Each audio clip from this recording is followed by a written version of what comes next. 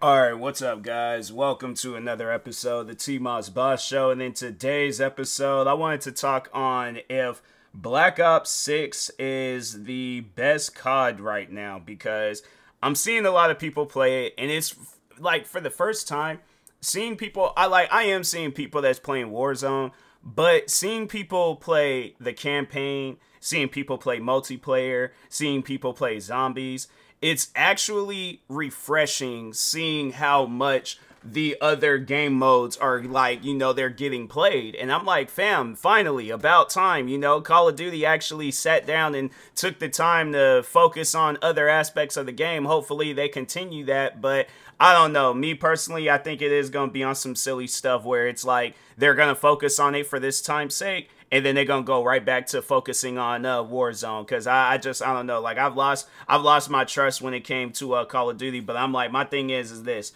we all know that Grand Theft Auto 6 is gonna come out next year. So it's like, my thing is this, all right, this is going to be more so an advice giving episode towards Activision about Call of Duty Black Ops 6, because I want this game to be good, all right, and I want future Call of Duty games to be good. But in order for it to be good, you have to listen to your audience. You cannot come out with a game and not listen to your audience, because there's a game currently right now going through them same problems. The video game Test Drive Unlimited Solar Crown. Yeah, the developers decided we just gonna come out with a game and we ain't gonna listen to the audience. We'll partially listen to them, but we ain't gonna all the way listen to them. And yeah, they had recently came out with an update where they tweaked the AI, rather than just adding a AI difficulty settings where you can either play the game on easy, medium, or hard. They're like, oh, let's just tone it down a little bit, but we still gonna have it where the AIs, it's like they just magically drive better than the person that's playing the game, the person that went out and paid money for the game. The thing is this: that's as if, like, when you're, let's say for an example, you did go out and buy Call of Duty Black Ops 6. That's as if they made it to where the zombie AIs in there play better than you. Why would you want to play that? Why would anybody want to play a game where the AIs is going to be playing better than me? It's like, it's things like that you got to sit down and think about. It's like, nobody wants to play a game where the AI, unless the game is designed that way, where the AI is going to be playing better than you. But at the same time, it's like, that's when you have to be strategic. That's when you have to have a skill. Okay, but you know what? No, let me erase that, all right, because then people are going to be like, yes, you're having a skill issue. No, it's not a skill issue, all right? So let me correct myself on that. If I feel like that, when skill issues, when that gets starts getting talked about, that's if you don't know how to play that particular game, all right? But I think I know how to play racing games. I've been playing racing games since I was a kid. I don't think I have, me personally, I don't think I have no skill issues when playing that game. And I just remember when people, they were trying to say that crap with Test Drive when I had started playing it a couple of months back, and they was like, oh, you're having a skill issue. I'm like, no, a skill issue is when you ain't never played a game before and you trying to figure out what's going on.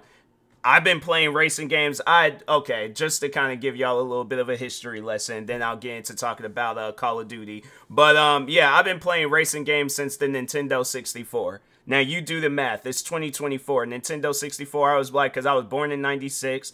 Probably after a year or two, then yeah, that's when my parents decided to put a controller in my hand. And I was like, I think it was probably after a couple of years, 2-3 years, maybe, I don't know. But anyways, yeah, I'm like, fam, I trust me on that. I ain't struggling on playing no racing game when that's one of the first few types of genre of video games I started off playing. So that's why I'm like, I ain't hearing no skill issue crap. But no, it's just funny though, because I just remember when people were saying that. Now when you look at the game got bad ratings. And that's the thing where I'm all like, if you sit down and you take the time to listen to your fans, you don't have to worry about your game having bad ratings. But anyways, that's what's going on with Test Drive. Now I'm afraid that that same thing is going to be with Call of Duty, that they're going to do the wrong thing and that the game's going to have bad ratings. Now, currently right now, I believe that the game is sitting at a mixed rating on Steam. Now, how could that mixed rating go up to a, let's just say, mostly positive? You know, at least let's just get them to a mostly positive settings. But let's see where it's, yeah, it's still currently at mixed with only 5,000 reviews. Now, well, yeah, there's probably people out there where it's all like, I could just go and play the game on the Xbox Game Pass. I ain't even got to go out and buy the game. So if anything, that's probably why. But no, let's see if on my Xbox, they don't have it where it's all like, oh, it has like an 82 Metascore and thing. So I guess it's doing, the reviews is better on Xbox, but they don't have like nothing where it shows like the star ratings on the Xbox app. It's like you gotta go on to like, you gotta turn on your, oh wait a minute, here we go. Okay, what does that mean? 2 stars? That's weird. I don't know why they got it set up like that. I'm like, you guys, Xbox, update your app to where I can look at reviews better. How about that? But anyways, but yeah, let's just say that currently right now the game got 2 stars. Okay, so how can it go up to being at least just 4, or even if they really trying to aim for the best, how can it get up to 5 stars? You gotta add a lot of different content into Call of Duty Black Ops 6. That's the main way. So with the campaign, you gotta add more missions. You can't just add the campaign that we got now, because I don't know if was it them that said that they were gonna skip out on making another Call of Duty? Hold on for a second. Let me ask, or let me Google it. Is another COD coming out after Black Ops 6? Let's just see. What will Call of Duty, like, reports suggest that 2025's Call of Duty will borrow the same near future setting as most of Black Ops 2, carrying forth the story of David Mason following an attempt Alright, so I guess that might be good if they're doing like a because yeah, Black Ops 6, I would say that it feels like a newer version of Black Ops 1, in a way, but I wouldn't say it was all the way. Like, Black Ops 1, in my opinion, is still going to be the better Black Ops. 2 will probably it's probably neck and neck between 1 and 2, because in my opinion, it's like I can't discredit 1, it's like, so I gotta give 1 its flowers, but I would probably say out of all the Black Ops games, like 2 probably would be the better Black Ops. But yeah, it's like I don't know, just with me, it's like neck and neck with 1 and 2 and stuff. 3, 4 in Cold War, it's like, yeah, it's just, 3, I would say it was good on PC. 4, it was all right. I just remember playing it a lot with an old friend of mine's. And then, yeah, Black Ops Cold War. Cold War, I had to say more so when I got into content creating, like when I started streaming, I felt like that Cold War kind of had a good thing going on, but still, it was being, shadowed out by, Warzone. So I'm like, yeah, if you ain't taking the time to focus on, the game, then I'm like, of course, Warzone's gonna stick out. And I'm like, okay, well then add zombies, just make it into one big Warzone game. It seemed like that Activision didn't want to do that. So it's like, okay, what do you guys want to do? All right. And then we can go from there and see how it can work out. But I'm just saying, it's like coming out with a game blindly and then expecting the fans to love it. That's not going to work. That is not going to work at all. I'm like, my thing is this: if you want to have a good game, if you got good games that came out back years ago, then that's what you overall got to do with the games today. Not overall, I guess if you want to re-release them, you very well can do that. But no, it's like you have to come out with a game where it's like it's going to be better than that one that came out. So it's like, yeah, so overall, how can you top Black Ops 1 or let's just say Black Ops 1, all right? Let's just say Black Ops 1. So how can we top Black Ops 1? You have to come out with more content. That ain't no, and the reason why I say that they need to come out with more content is because if you look at a content creator, for an example, right? Do you think that I would still be able to survive off of the very first video that I uploaded? Do you think I'll be able to survive if I had just gave out portions of a video? Or if I added, or yeah, let's say I uploaded a video, but I only focused on one part of the video. Do you think I would survive as a content creator? No, I survived as a content creator because I provided content. That's one thing about it, is that you cannot say that I ain't got no content as a content creator, where I got probably well over 1,000 streaming videos, then thousands of more gaming videos. Let me just check my two social blades. So I'm gonna check my main channel and I'm gonna check my gaming channel. So let me pop up a couple of social blade tabs. TMossBoss Gaming, TMossBoss Gaming. Okay, so 9,779 videos on my main channel. That's a lot of videos. But anyways, let me add this math up. 979 plus 560 5,674. That's dang 15,000 videos. That's crazy. So, but anyways, I feel like when was the last time I counted that up? And I feel like it was it 13 or 14,000? Dang, I uploaded like close to 1,000, 2,000 videos. That's insane. But I got 15,000 videos uploaded onto YouTube, and that ain't even including the other 48 channels that I got where there's videos uploaded.